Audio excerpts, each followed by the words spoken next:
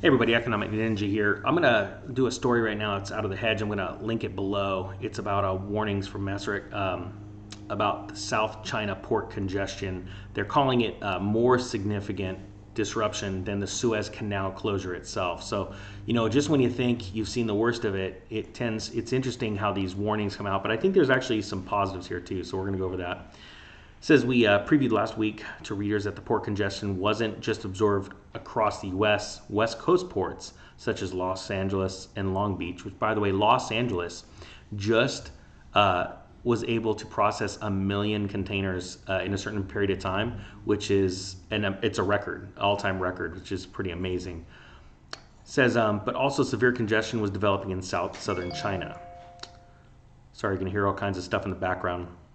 I got blowers going on and cell phones going off. It's no big deal. So now it says the largest container line, Mesrick, if I have it pronounced right, calls the port congestion at Yantian.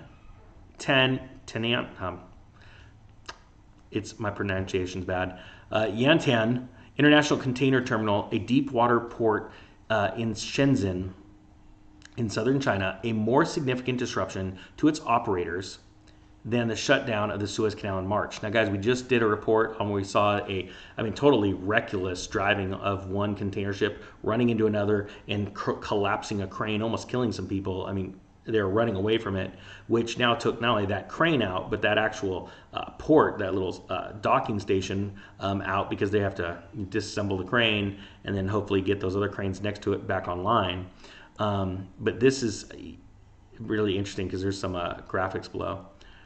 It says the manager director of the shipping container was quoted saying that the port is operating at 40% capacity, and we're expecting that to continue for the next month with significant delays for vessels to be able to berth. That's pretty amazing, 40%. Now, we've seen the cost of a shipping container going from $1,500 to $15,000, right? This is not only costing merchants that are trying to get their goods across the world to sell, it's causing them significant increases in shipping costs, but also with places like this that are massive, these shipping container ports that are only operating at 40% capacity. This obviously shows the narrative of why those shipping containers are costing so much to ship, right? Because you can only get so much, so it's whoever's going to pay the most is going to get their stuff shipped across the world. We just saw another container ship completely full burn completely down to nothing. Lost all of its cargo also. So we're seeing everything from ports that are slowing down, in their operations, to ports that are getting destroyed by ships running into each other. Because, even if it's not recklessness, the facts are there's so many ships trying to get in, load up, and get out that they're running into each other to ships that are burning down. And this is all happening at the same time, right? It's the perfect storm, literally, like he says right here. We called it a perfect storm ahead of the peak shipping season. Remember, it has to do with the time of year when people are out during the spring and summertime. They're spending money. They're excited about life. That happens all over the world. And that's when goods are needed the most. So it says a recent surge in COVID-19 infections in the port area and prevention and restriction measures put in place by local authorities is the primary reason for the lack of capacity at the port. Okay, so it's not that they don't want to ship things. It's not like they're having issues with their mechanical things or being organized. They have the lack of being able to bring enough people in because of these restrictions with COVID-19 to be able to work at full capacity. So it's really putting a strain on people. So now I want to talk about the positives, because you're like, you're bringing so many negatives. Well, it's always a positive when you know a negative. I hope people understand that. When you know that something is bad, that something bad is coming, or something bad is happening right now, and you know it, then all you have to do is either move to avoid it or position yourself to take advantage, right? And I think that a very weak-minded person is the type that goes, well, I can't believe you take advantage of someone's downfall or something's collapse. But the facts of the matter are, and all my subscribers know this, is when you go warn people, they don't want to listen. They don't want to heed the warning. They want to live exactly where they are. So the positive is understanding these things and trying to take advantage from them. Well, how do you take advantage of shipping costs exploding?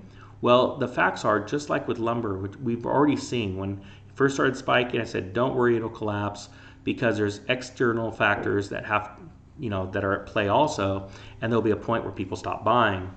Well, the facts are true here. What we're going to start seeing is that people are not going to start shipping their goods. We're going to see panic. We're going to see explosions in prices. And if you just wait and take a step back, there'll be a point where people go from saying, man, things are getting expensive, to I'm not buying that because I can't afford it.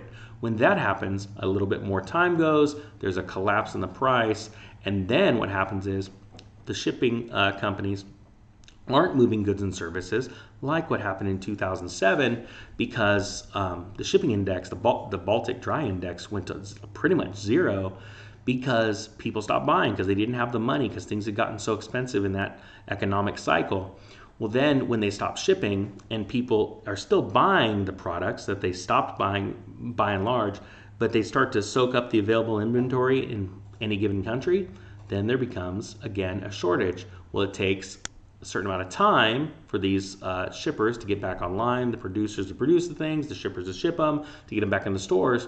So there are places out there, actual products that you can be watching for right now that you could see that people need, but they're getting too expensive that they're not going to buy, that you may want to take advantage of. When they stop buying, the prices collapse. You might want to pick up some extra inventory for yourself and then sell it back into the market when there's a shortage. There's nothing wrong with that. It's called capitalism. It's great. And if you see those things and identify them, as a matter of fact, put in the description below comments of things that you see that are people use all the time that are going to get too expensive. They're going to stop buying them. The price will collapse. You could take advantage of that situation. So hope you guys got something out of this. I'm going to link this story in the description below. And again, guys, thank you for your time. The Economic Ninja is out.